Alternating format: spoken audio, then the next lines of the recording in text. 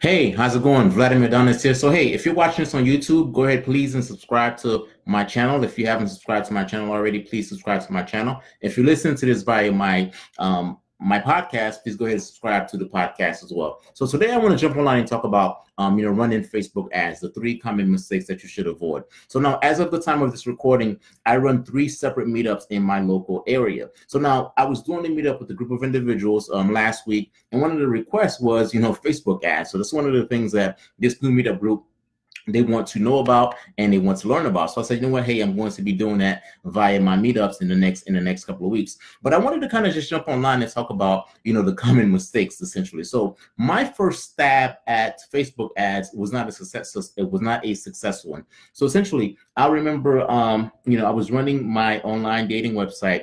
And one of the things I wanted to do is I wanted to go ahead and debut my online dating website. So my online dating website is about, dating, and it's about dancing. So one of the things that I was going to go do is I was going to go ahead and debut it at a place called the Caribbean Carnival. The Caribbean Carnival specifically happens in the Miami area, and it happens every October. It just happened not too long ago, as a matter of fact. So essentially, I knew that at that specific location, there's a lot of individuals there that like to dance. So I thought to myself, okay, these individuals like to dance. Perhaps there's some people in the crowd that may also be single. Let me go ahead and debut my dating site, my dating slash dancing site at that specific venue. I was very excited. One of the first things I did is I sent out a notification or a post via my Facebook, my Facebook timeline, and I got a lot of people interested. So now here's the thing I was offering to these individuals. I said, hey, I know that the Caribbean Carnival is coming up. I want to do 2 things for you.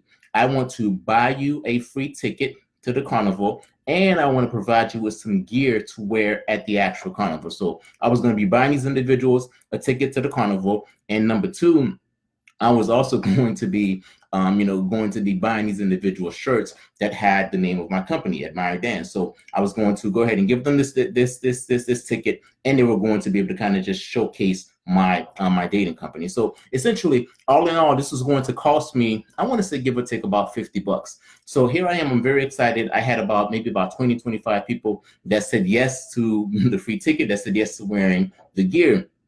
And I'm about a week away from launching this whole, what I call this whole campaign. That's going to give me a lot of buzz. It's going to bring me a lot of signups, so on and so forth. Here I am, very, very excited. And then a friend of mine sat me down and said, you know what, man, you're going to be spending $50 per person. Why don't you try Facebook ads? He said to me, he said, you know what, you can probably spend about, $2, $1.50 for signups, and you can get targeted people to go to your website. Why don't you try Facebook ads? And I thought about that. I was like, man, here I am about to pay $50, $50+ to an individual to go to a specific area to showcase my dating site, and I might not get any signups as a result of that. He's right. Let me go ahead and try this whole Facebook ads thing. So now he told me what I needed to do, but he had no idea how to do it. So I went and I, quote unquote, launched my first Facebook ad, right? Without having any knowledge whatsoever. I kind of just went into the dashboard of Facebook and then kind of just launched my first ad. And if you can probably guess it, the first ad did not go too well. It was it was not a success at all. Let's just say that. So because it was not a success at all, I thought to myself, you know what, maybe this platform just doesn't work for my type of business. So I kind of just kept going and kept doing, other things as it relates to try and promote and to launch my business.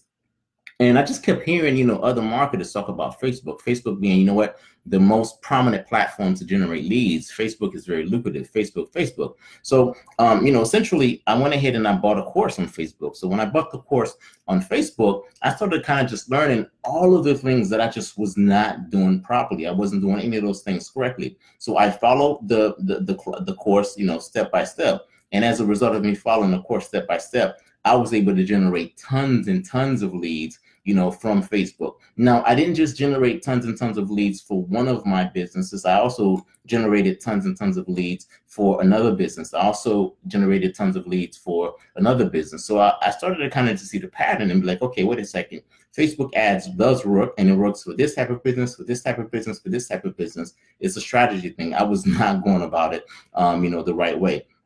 And essentially, one of the first things, that I said to myself, or one of the things that I said, when it wasn't successful, I said, okay, if your potential customer is using the internet for a place to gather information or to obtain free resources, including coupons, then Facebook ads will definitely work, work for you. And then the other thing is that, the thing is, okay, how does this work for me? So essentially, just at a high level, obviously, I'm going to be teaching this via my local meetup, and I'm going to be teaching this, via other platforms. But essentially, just at a very high level, one of the first things that I had to do is I had to use something inside of Facebook called Audience Insight. So essentially, I had to go inside of the Facebook Audience Insight, and I had to type in a key phrase. So that's the number one thing that I did. I typed in the key phrase. So after I typed in the key phrase, what I learned was that Facebook collects a whole lot of data for regardless of what the keyword is, right? Facebook collect data about me. Facebook collect data about you. Regardless of who the individual is, whether or not the person is on Facebook or not on Facebook, Facebook collect all of these different data. So let's just use cruises, for example. So if I went into Facebook Audience Insights and I type in cruise company, a whole bunch of data is going to come up. After the data come up, what's going to happen is I'm going to be able to select cruise companies. After I select the cruise companies, Facebook is going to essentially show me the ads that this cruise company is running, and then I can essentially see the ads that this cruise company is running. I can see essentially what type of image they're using. I can see what type of content they put on it, and I can see where they are sending that specific, that specific individual via some type of call to action. Obviously, this is just, high level. There's definitely a lot of details in between, but I wanted to kind of just talk about, modeling some of the things that already works. Your company, your organization, hopefully the thing that you do, there are other people that are doing the exact same thing.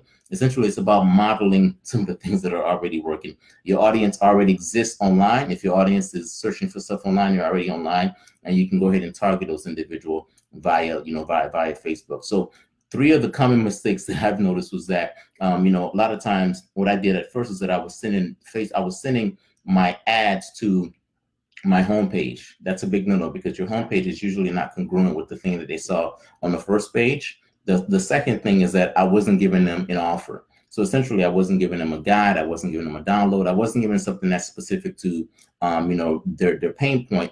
And then the mistake number 3 is that I was sending them to a place whereby it was almost like a billboard, and it was creating confusion. So when someone go on your site, when someone clicks on your ad from Facebook, you cannot create confusion, for those specific individuals as well. So that's of course, obviously, that's a very high level that I wanted to kind of just jump online and provide. And essentially, what I'm going to be doing in the next couple of weeks is I'm going to be, teaching this via essentially my three different meetups, provided these individuals show interest. Now, one of my meetups, individuals have shown interest, so I know that I'm going to be teaching it in one of my meetups. I may teach it in my other meetups. The other thing I wanted to do, which is why I'm recording this video online, is I'm going to probably be recording the content via the meetup. So, and this is content that you are interested in. What I want to do is I want to go ahead and give you the opportunity to go ahead and indicate that there's going to be a link somewhere on this page. You're going to go ahead and click on the link. When you go on the link, you're going to be able to leave your email and your information. If this is something that you're interested in, then I will consider sending you the recording, or providing you with the recording for a very small fee. So essentially, if you want to run Facebook ads for your business, you hear all this stuff about Facebook ads, how does it work? Does it work for you, type of thing?